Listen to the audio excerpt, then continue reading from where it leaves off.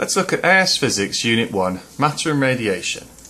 This is the second movie that I'm recording, and this is wholly focused on looking at force interactions and Feynman diagrams.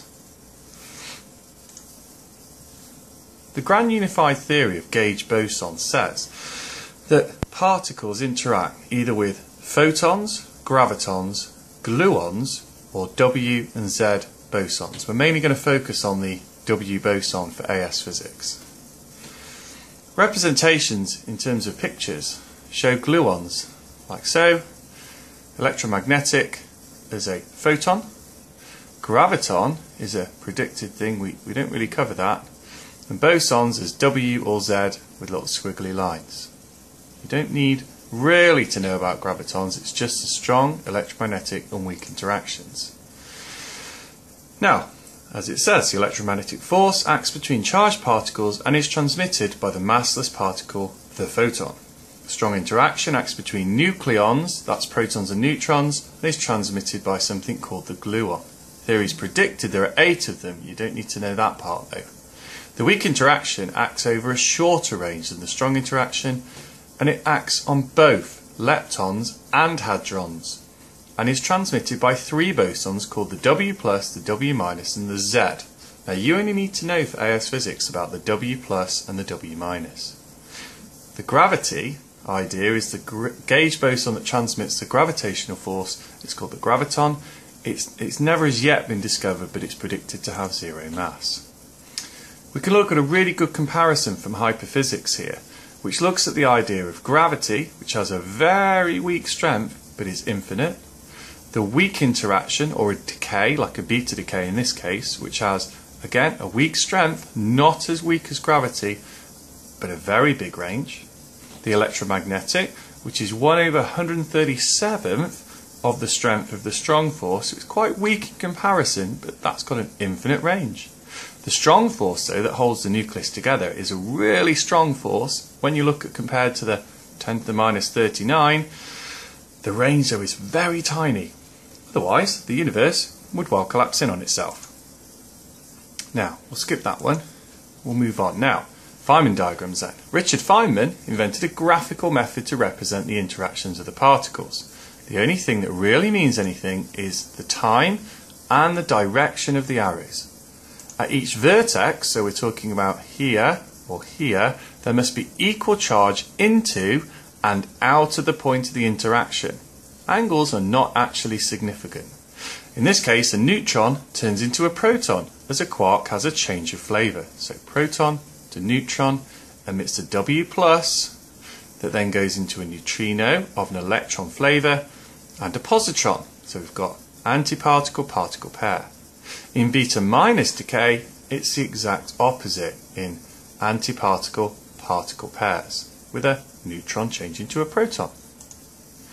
Now, for reference, you need to know certain diagrams.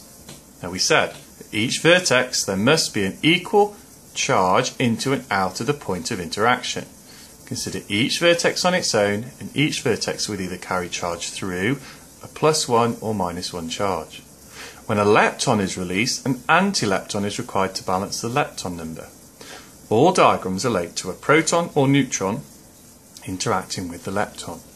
So, you should know beta- decay, beta+, electron capture, a neutrino-neutron collision, an antineutrino proton collision, and a proton-electron collision.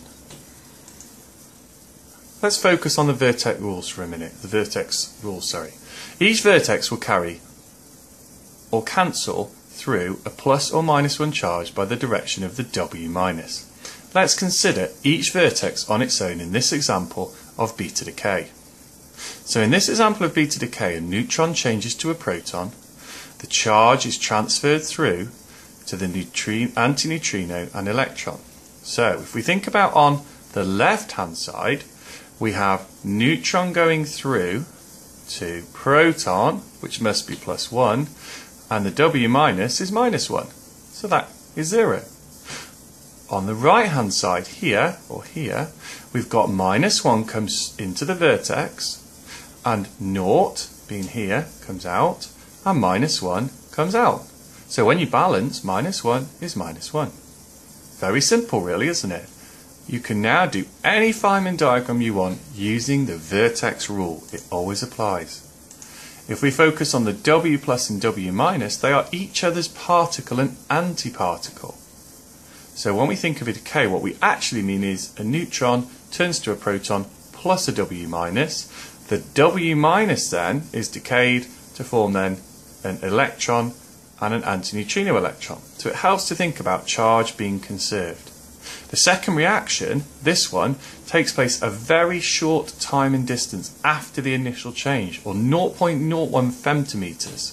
W minus particles have mass and charge. They carry through the change, but like we said, decay very quickly in a very short time. For reference again, these forms of beta decay are identical. So when we look, neutron changes to proton, neutron to proton, W minus, there's no arrow, but there should be, W minus again. There we've got the two particles that come out, but in this way, look, they still come out, the direction isn't important. If we represented it as quarks, an up quark is created when a down quark changes inside a nucleus or inside a neutron. There, neutron to proton or down to up. Very simple. That's the end of our presentation.